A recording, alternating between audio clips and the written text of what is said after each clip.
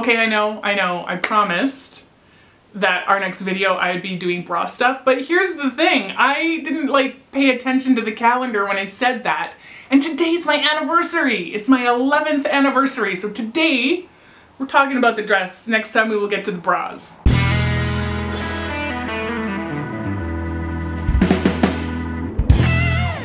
This is the make that I feel really made me a seamstress. I had sewn plenty before, but mostly it was costumes. It wasn't things that I was gonna wear in seriousness.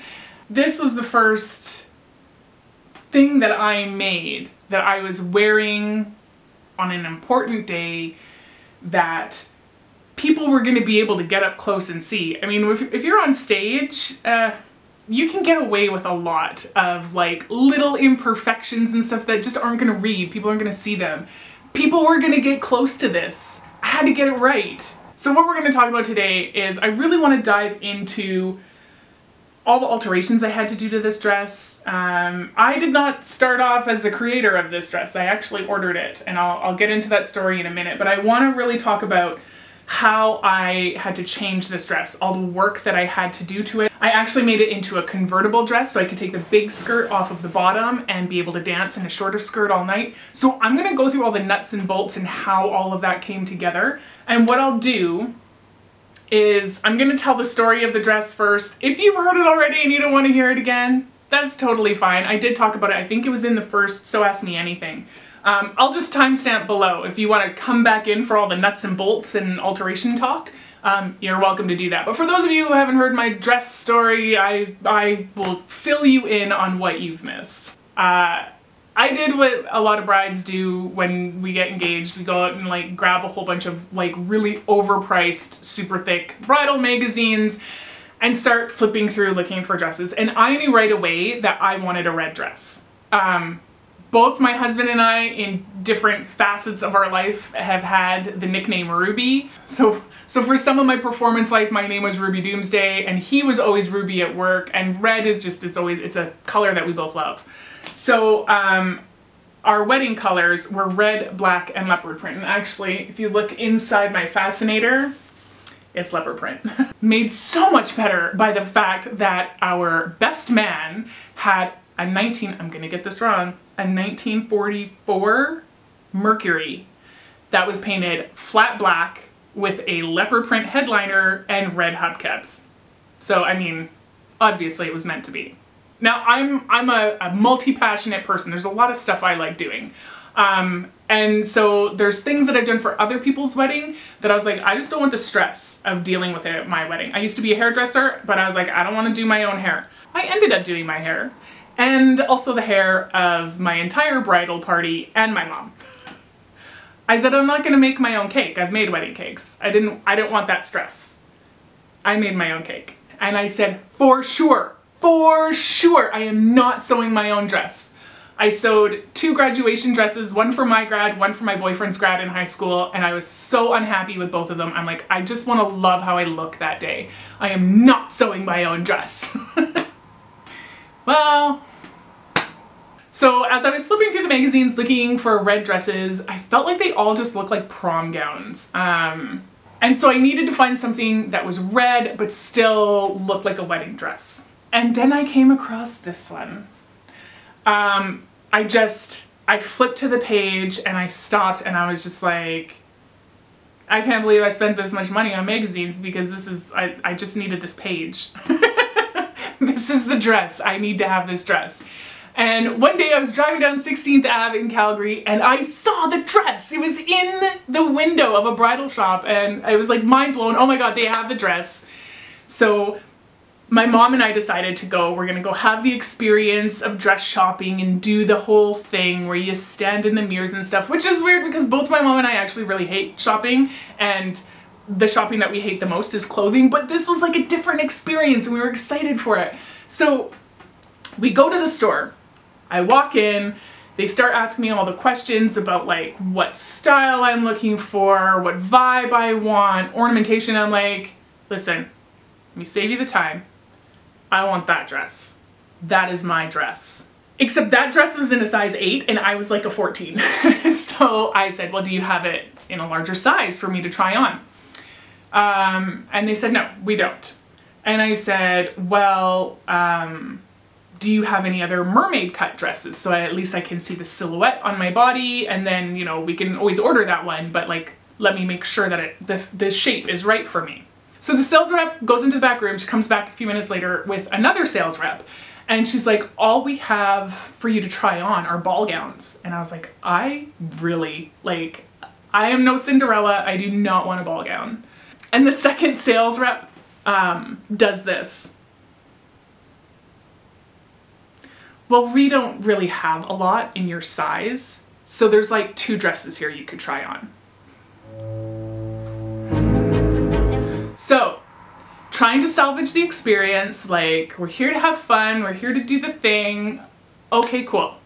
So I try on the dress. It's a white ball gown, it's a corset lace-up back, and it's got like red embroidery.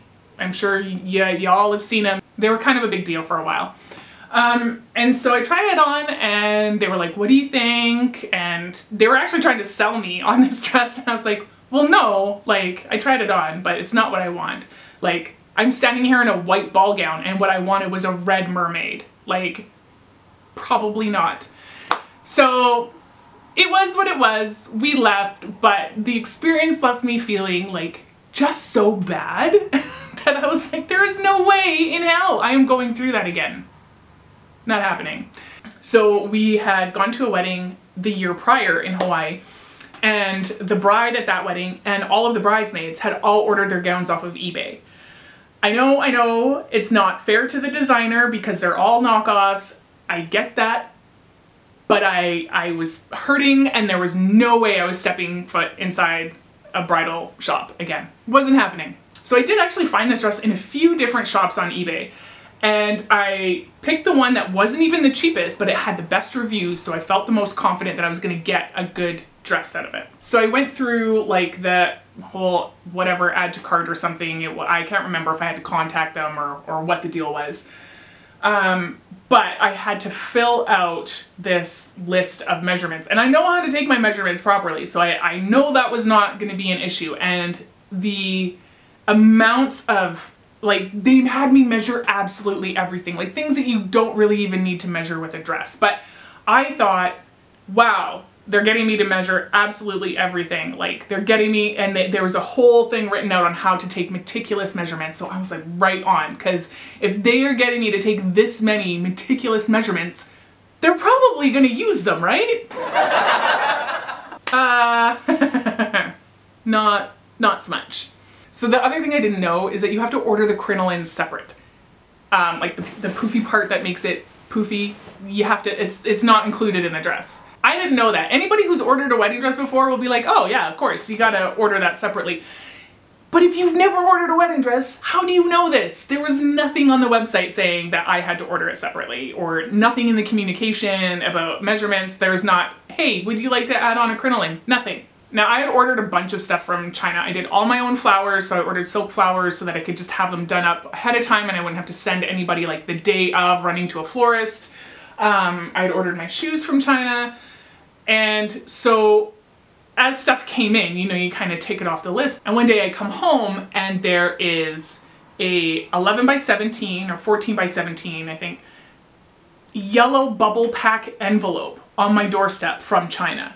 What the heck did I order from China that's gonna come in an envelope like this and it's squishy? Like, what could this be? And I thought, the only thing I have left to come is my dress. There's no way this is my dress. No way. So I open up the envelope and it's my dress. And it's not even folded nice. It's just like crammed in there, and it's just a big ball of red and white and gold, and and again, I thought, okay, it's probably okay. I'm gonna try it on.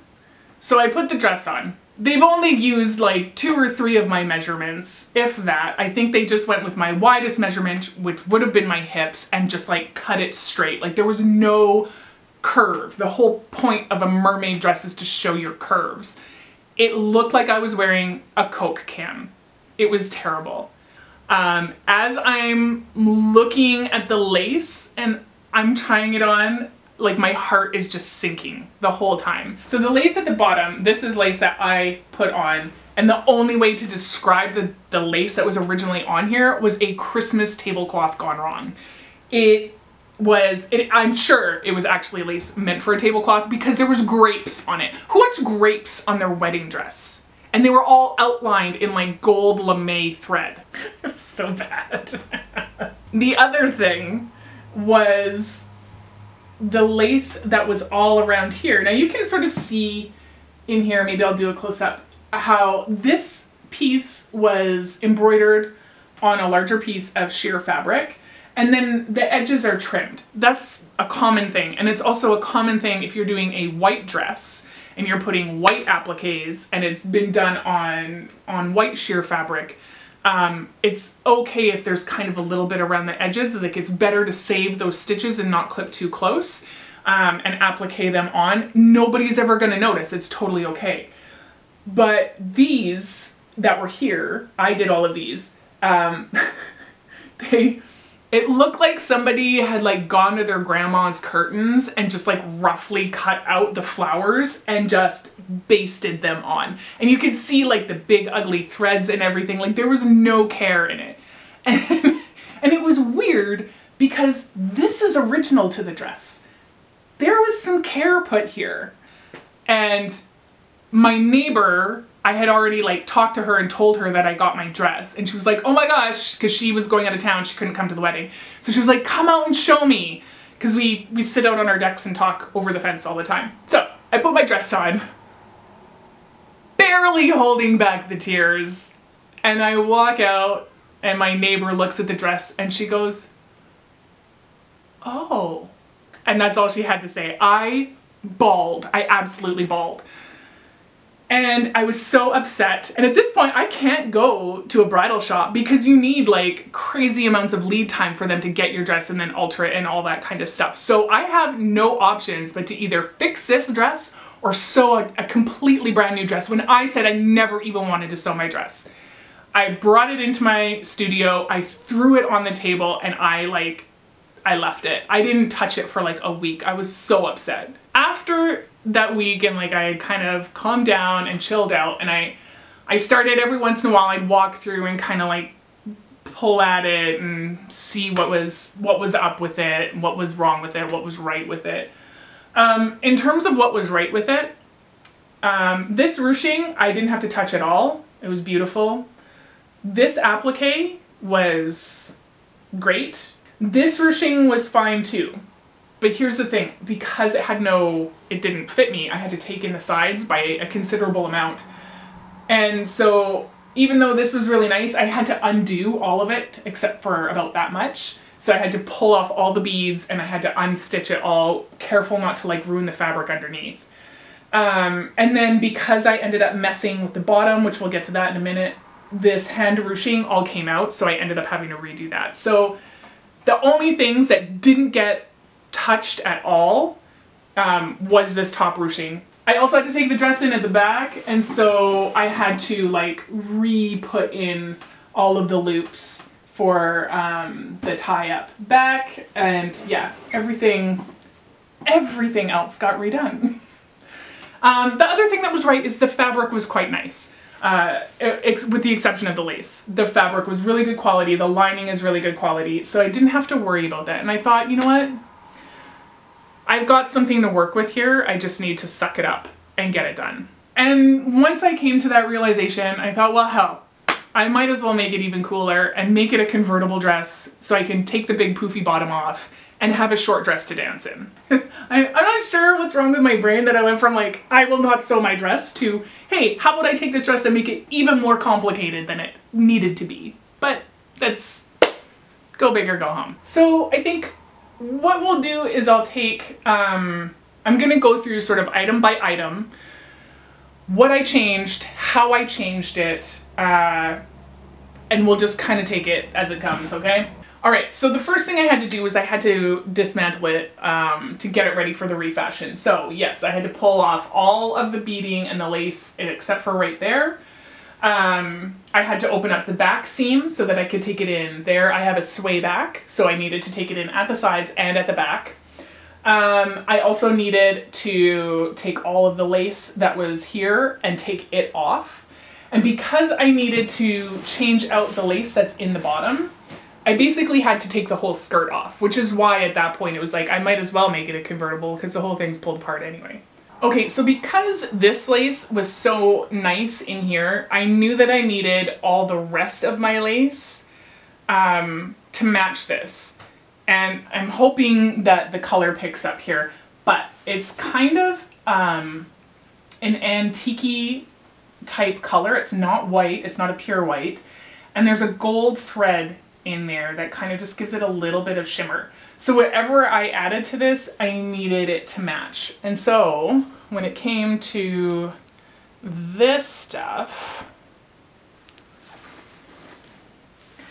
all of these appliques were a pure bright white. I got them all from a dance studio here in town.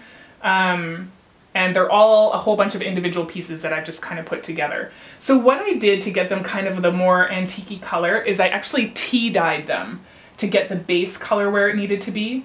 And then I took some fabric paint with gold glitter and I just brushed it on so that it sort of mimics the gold thread that was happening above it.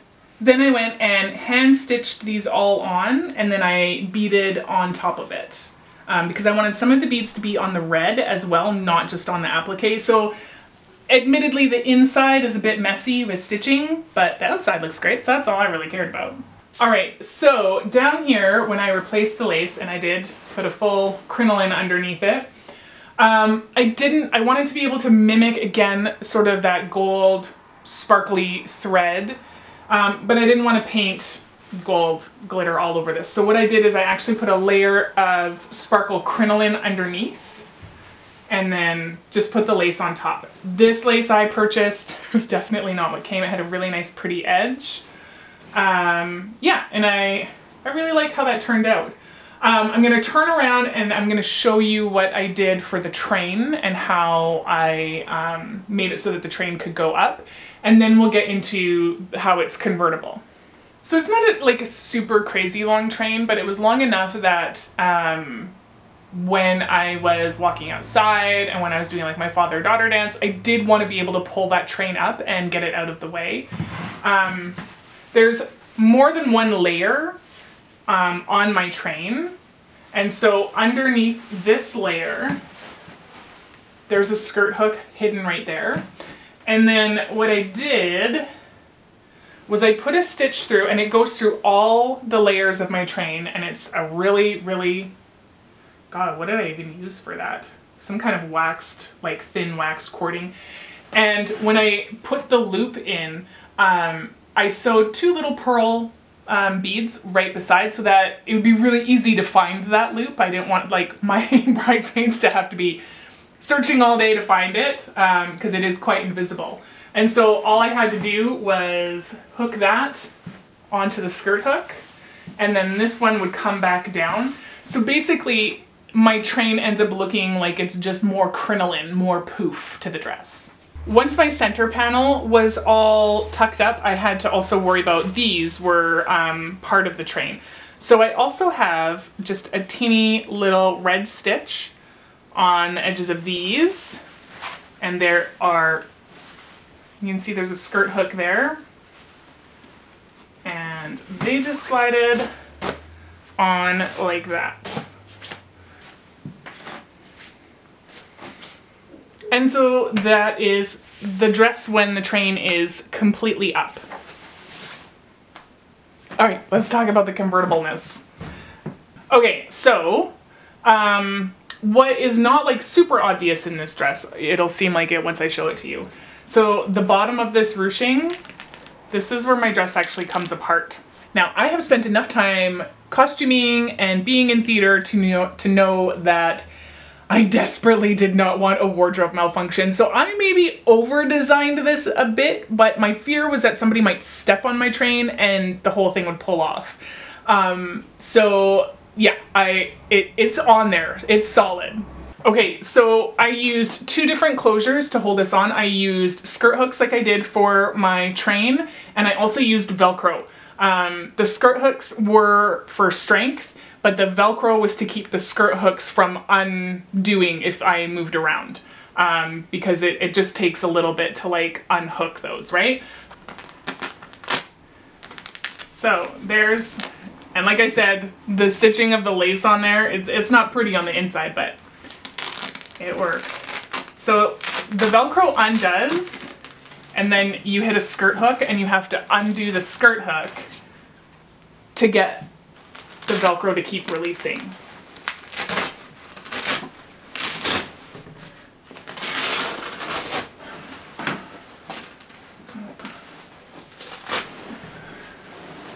And then, there we go. This was just sort of like the shorter skirt. When there's not a body in here with like legs holding it there, it looks kind of funny because it's hanging from higher up, so it doesn't come to the end of the fabric.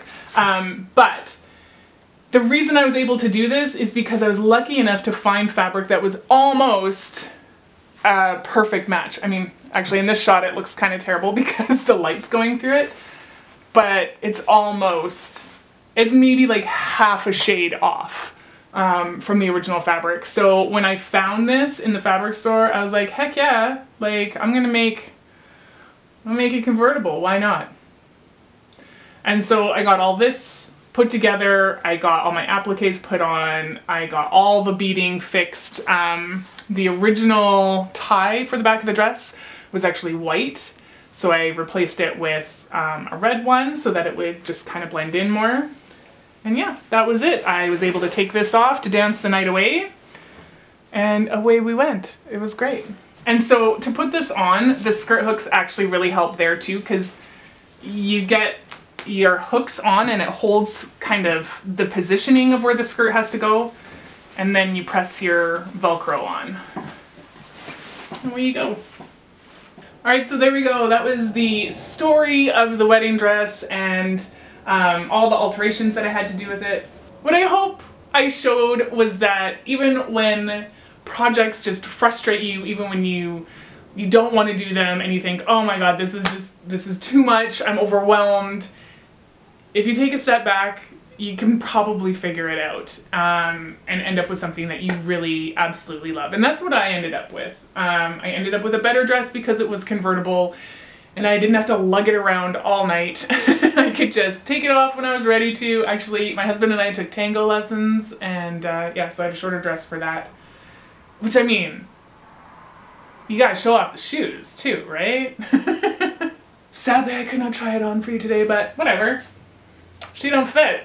And now I'm going to let my kids come in here because I promised them that they get to try it on now because you can't pull out a pretty dress without letting everybody try it on. So I better make good on my promises. I hope that you had a good time going down memory lane with me. I hope maybe you learned a couple of tricks about adjusting dresses to make them convertible, if that's something that maybe you'd have to do at some point. And yeah, that's all I got for you today. I'll see you next time. Make sure you subscribe below if you haven't already.